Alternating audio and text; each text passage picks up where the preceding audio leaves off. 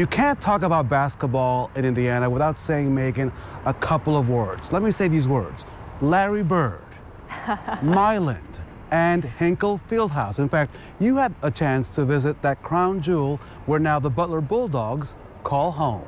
That's right, Raphael. And the first game at Hinkle Fieldhouse tips off at 12:15 this afternoon. And I got a chance to talk to John Dedman, the Associate Athletic Director at Butler University. He tells us all about the legacy of the big dance and the arena where a large part of Indiana's basketball history lives. Let's start off way back when in 1928, right? That's when it all started. There's just so many things about Hinkle that are so unique, and we're adding another page to that this week. For a building that's been around for more than 90 years, we've only hosted NCAA tournament games once, back in 1940. So you know the whole history of Hinkle? At least dating back to when I was a student here, yes. And then, of course, over the years, it's hosted so many unique things, from presidents to Jesse Owens ran here in 1936 as part of the relays that were once here.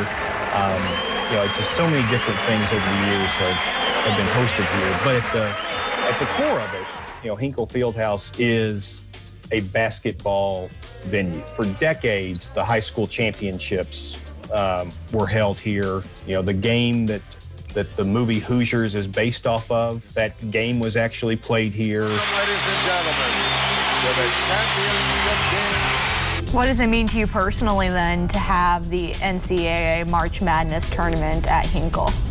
From a Hinkle standpoint, from a Butler University standpoint, we're just really excited to be able to showcase what we do and this beautiful venue to so many people, whether that's a national television audience or that's visitors who are coming here with their team for the first time seeing a game at Hinkle. We've got 3 games a day all the way through the Sweet 16. Ready to kick it off then?